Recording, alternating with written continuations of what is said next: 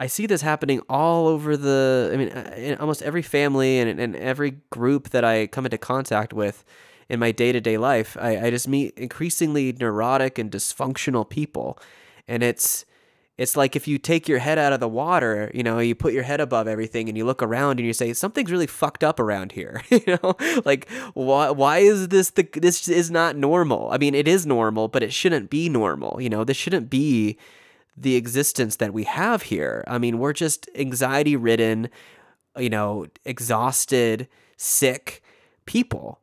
And we're just trying to keep this machine going. And I don't think we even understand what we're doing in that process. And what I love about your work is, you get to the deeper elements of it, but you make it relatable. So people can kind of like, oh, okay, I get that. Yeah, I've never thought about how weird it is that we have clocks everywhere, Like, what does a clock really mean? What is a calendar?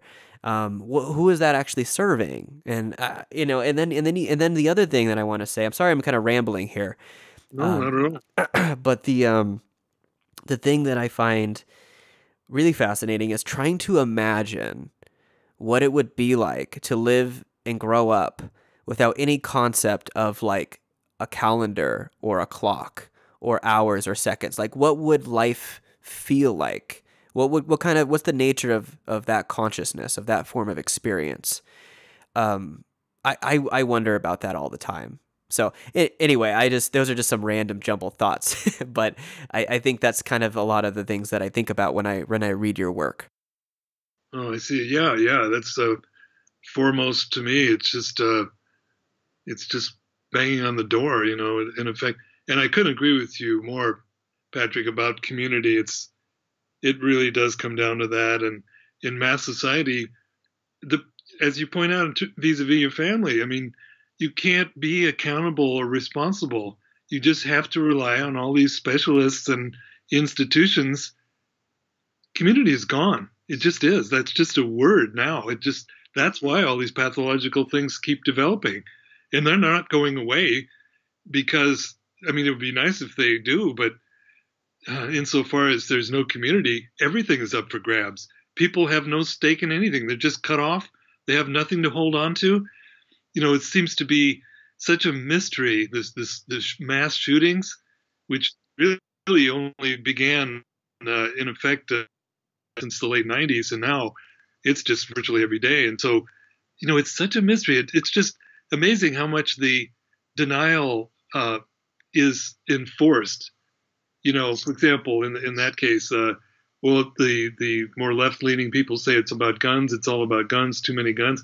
And then the more right-wing people tend to say it's mental health. It's mental health. Well, neither of those things are anything but superficialities. For one thing, there were guns in the household since colonial times. Okay, I mean that doesn't. And in the other respect, mental health. There have been people disabled with emotional illness for a while now, but they didn't go out and just murder, scores of people, did they? So there goes the mental health argument that it's quite spurious. I'm beginning to see a little bit of a change, though. There's a little bit more tolerance for asking deeper questions. I'm beginning to see that.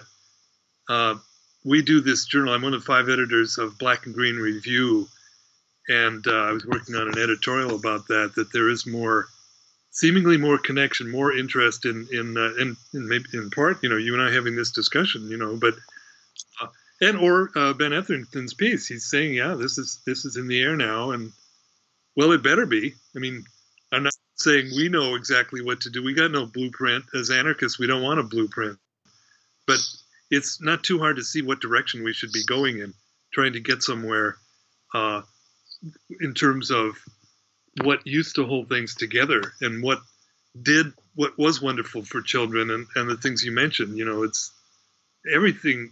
It's hard to see something. It's hard to even find anything that is looking good as we go down the road. And people, you would think, what kind of life do you want for your kids, even 5 years from now? Do you know how much worse it's going to be in only 5 years? It's kind of, I mean, I hope that's not so, but everything points to that. So there you go. It's time to get serious. And But there's so much, you know, and one other thing on that thing, I think this is pertinent, and that's the whole ideological glue that holds things together. And it's my view that the political paradigm, the political claims and promises are really pretty damn dead. I mean, nobody believes this stuff anymore.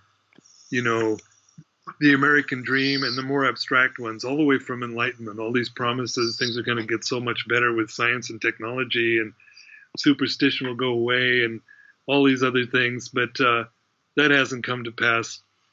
It hasn't come to pass whatsoever. And so what I think is happening more and more is that technology is speaking now. It's the one that says we're going to fix it. Yeah, there are problems, but we're going to, just around the corner, we'll figure out everything from the horrendous state of every big city on the planet, really, to anything else you want to think of, cancer and so forth. It really has stepped into the thing. And everybody wants to believe that, you know, things might be okay, might turn around and get fixed or something. But it's just such a stupendous ensemble of lies. And that, because most basically, and I won't go on and on and on about this, but all of these problems, they come from technology in a general sense. Every one of them is created by technology, but the answer is always more technology. It's incredible. But, you know, what do people have to try to hold on to or put some faith into? It's ridiculous. But, you know, we all have some desire to see things work out and everything, even though if you look at the basis of it, you don't get to have those illusions anymore.